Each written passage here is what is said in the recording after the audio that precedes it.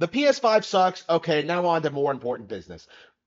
The debate last night was awesome. Donald Trump wrecked Kamala Harris. He showcased why the MAGA party is so strong. He really stuck it to her and demonstrated why he is going to be our next president of the United States. Of course, the last election was rigged, but hopefully we can overcome that this time. And if not, we're going to have to overthrow the government and do whatever it takes to abolish immigration, remove women's rights, and just all around make society a better place, right? And again, it all begins here. Actually, no. This has been a long time coming. It's safe to say that people are beginning to rise up against the political establishment. People are beginning to notice the basic patterns. People are beginning to notice that something is amiss in society, and people are beginning to come to some really radical solutions, right? There is simply nothing that they, meaning the Jews, can do to stop what's coming at this point. And that's been evident for a very, very, very long time.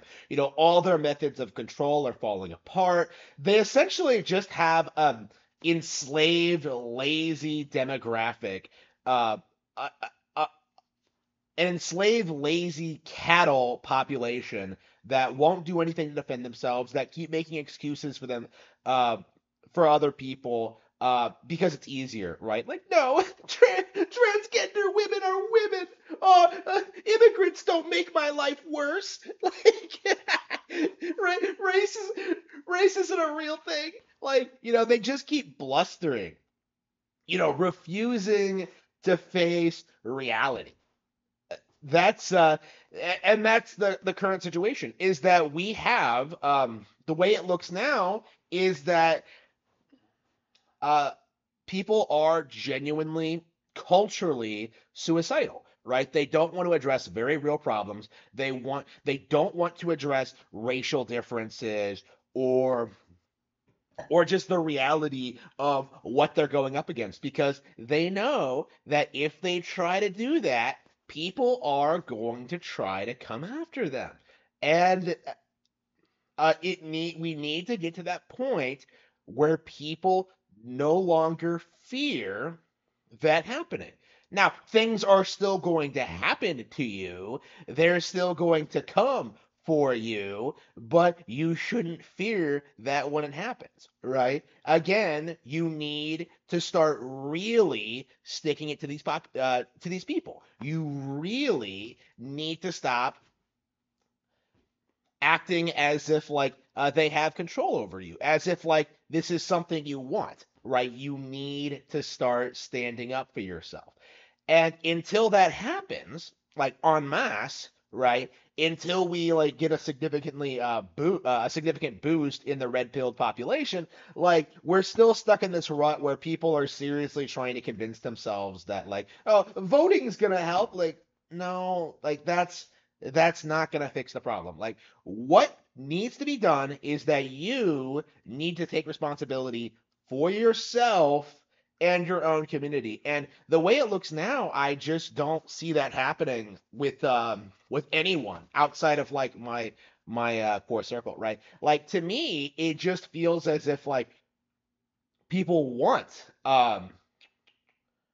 whites to suffer and to be oppressed and to be ruined. And that is something that we need to acknowledge as a culture is completely disgusting and makes no sense. When you straight up have like fat fucking retards go up on stage, allegedly to mourn the loss of your son at the hand of a Haitian immigrant, like when you have those people going up there and being like, I wish it was a white guy who killed him, so people could stop talking about race. Like, we're all one race, the human race. Like, come on, come on. Nobody cares, okay? like, again, nobody who is listening to you talk about this wants to hear you lament the fact that people are blaming Haitian immigrants for killing your son because that's what happened. Okay. No matter how much you bluster, no matter how much you sell out your own dead child, right? No matter how much you cry, people aren't going to respect you. And people are, I think, beginning to notice the patterns, right? People are beginning to notice that like all of this is really artificial and fake.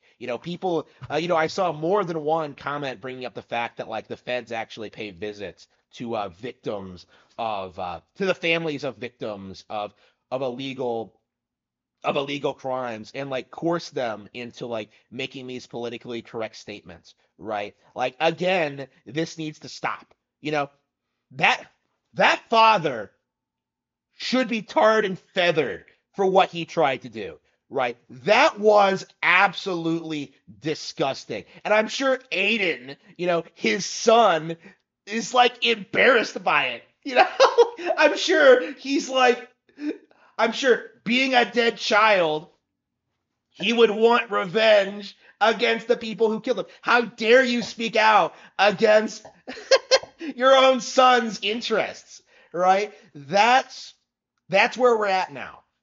That's the current state of things. Is that the boomers constantly sell out the next generation in order to continue pushing this farce, right? That like we're all equal and we're all the same. It isn't true. It never will be true. It was never true. Like it's not true now. No matter how much like they try to indoctrinate people, because I've seen this happen. I know how much I was undermined by everyone around me. I saw how like people around me were propped up. I saw how that happened, and what did that result in?